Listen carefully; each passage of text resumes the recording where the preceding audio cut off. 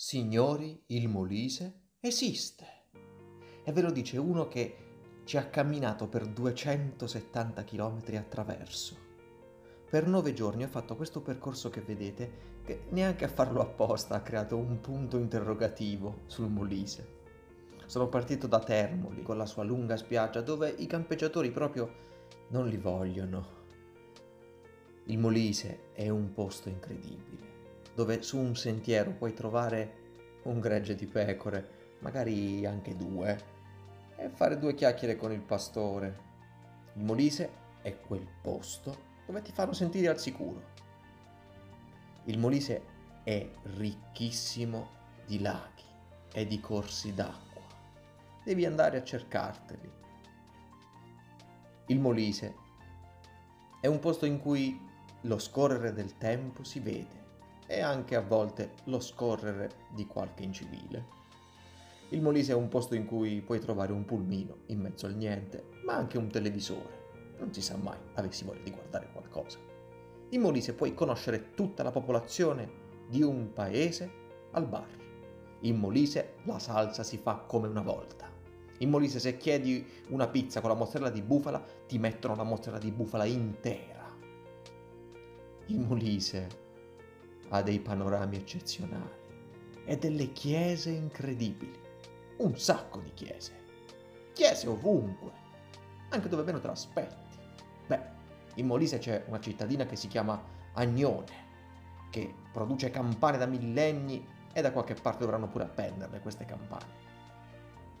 In Molise troverai un sacco di fiumi che ti sbarreranno la strada e dovrai guardarli se viaggi come me a piedi. Ma questi fiumi sono così belli e puliti che ti verrà voglia di farci un tuffo. L'unica cosa, sappi che l'acqua sarà freddissima, ma un boiler non si può mettere. A monte, non lo so, da qualche parte. In Molise ti specchierai nei laghi. In Molise quando si fa la legna, la si fa per bene.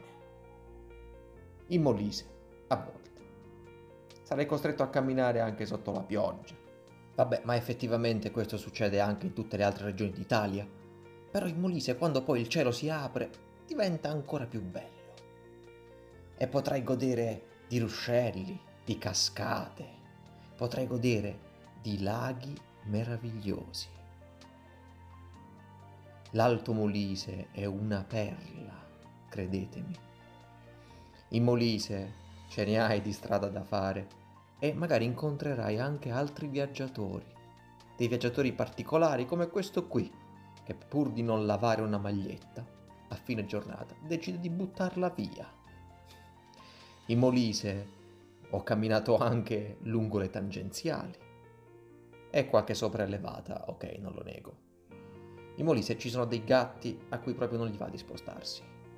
In Molise l'acqua non manca mai e a volte te la sistemano anche abbastanza bene. In Molise vedrai delle cascate meravigliose e ti ci potrai anche tuffare dentro. Ti diranno di non farlo, ma tu fallo lo stesso. In Molise ci sono dei borghi interamente costruiti di pietra. In Molise l'acqua non si nega a nessuno, basta andare in segreteria. In Molise ci sono ancora degli operai che fanno il pisolino sulla strada. In Molise, per non invocare nessun santo, si dice «pessante niente». In Molise ci sono dei cartelli molto chiari. In Molise ci sarà sempre un cane che ti corre dietro. Il Molise è una terra antica, dove se cerchi bene potrai trovare dei siti in cui i resti dei Sanniti, dei Romani, sono conservati benissimo. Ho risposto alla chiamata del Molise e ti ringrazio se anche tu sei stato parte di questo viaggio seguendomi. Il Molise è un posto meraviglioso, credimi. Parola di un cretino.